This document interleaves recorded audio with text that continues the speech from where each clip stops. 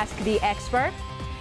If you have to work out, it is always nice to have a partner to do it with. So guess who's in the house? We've got David Pritchard with a workout program for couples. And David, you brought some guests. That's good news because that means we're not going to have to do anything. Right? We get a break. I got Ryan Holstrom from Body Engineering Hey, and his new fiance, Ricky. Congratulations. So I figured, what would a theme be for this type of workout? And this is a time of the year where a lot of people have gotten engaged, and I guess working out isn't the top of the list in wedding planning. Probably. Well, it is for women, but maybe not together. Exactly. Trying to get that dress. Exactly. So what? Got to say yes to the dress. You got to say yes to the dress. You got to fit into the dress. Yeah. Right.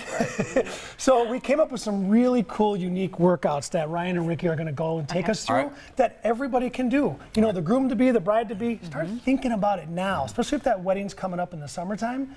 And you can do these at home. You don't need any equipment. So for your honeymoon, you're going to do an Ironman?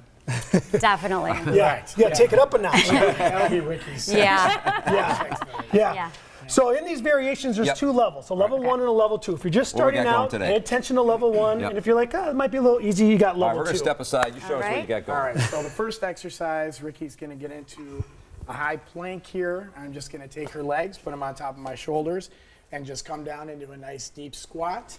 Okay, driving through my heels on the way up, dropping my hips and butt back. And what's great, it's a full body workout. I mean, Ryan's working his upper, his lower body. Ricky, what are you? You're working your arms, your abs. Who's got the harder job? Yeah, who's got the harder job here? You look like you win in both ways. Level 2. Level 2. So then now she has a I push-up. squat. Now I squat and she does a push-up. Okay. Okay, so now she's That's the working easy all that one? upper body. That's level 2. That's level 2. That's level 2. So now, what's great about these, again, no equipment. It keeps it fun and challenging between the two. This is couples. You know, exactly. Right. All right, so here's another exercise. Level 1 would just be staying in this high plank, just holding and trying to time yourself maybe 30, 60 seconds. And then if you want to step it up a little bit, Ricky, go ahead. So then we can do these are called low to high planks. Oh, okay. Or grave diggers. And then you're see who can a lot do more the core, most. upper body. You're teaching competition here. What's that? You're teaching competition. Exactly, you're teaching competition. You know, again, you're working your core, you're working your upper body, you're working your legs. Anything else? Yep, we got one more here. Take us home. One more would be a leg press, really great for all the muscles in the lower body. Oh, okay. She's got a whole, oh my gosh.